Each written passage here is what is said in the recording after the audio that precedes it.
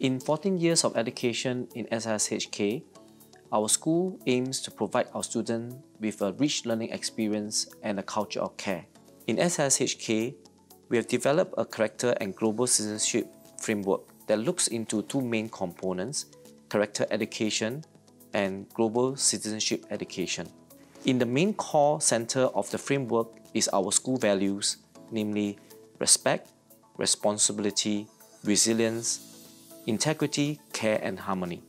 We have developed various modules, for example, the Respect booklet, to engage the parents in home conversations with their children at home. So it's a total whole school approach that we are talking about when we want to inculcate character education. It's not a one-size-fits-all, and there's no magical formula about this. So the values that the school has taught me has affected my daily life, so I can apply them and remember them when I need them. I believe the values help me a lot, make me more confident, and let me try things and let me get actually good at something. Here at SISHK, we try to build a strong mathematical foundation from young. Through the spiral design of our curriculum, students will be able to build on their prior knowledge to learn new knowledge, which translates to the joy of understanding for deep learning and mastery. I think each child is different and unique, and I think to every child, the joy of learning means something different.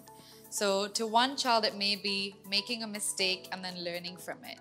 To another child, it may be solving a question and wanting to challenge themselves, so making it even trickier for them and having a go doing something that they really need to apply their thinking skills to. At SIS, maths is a lot of fun to learn. It's very joyful.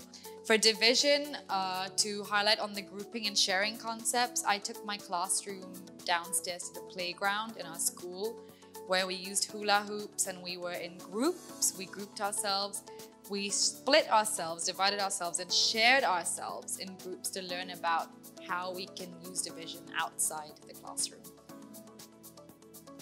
So generally, when we are planning a concept to teach, we always start from the known and we move towards the unknown.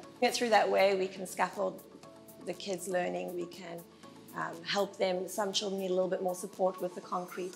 This approach provides fun and joyful experiences for our students, thereby building their confidence and interest in the subject. We really believe that the performing arts, dance, music and drama provides skills for the future, which are highly sought after by employers, but are also so valuable for these students' personal development. The performing arts is transformational. We've seen students who are very, very shy go through these processes and become very confident. We need to be able to communicate respectfully, we need to cooperate respectfully with each other to address those challenges that are here now and in the future, which is why the holistic addition of performing arts to SISHK is so valuable and should be celebrated.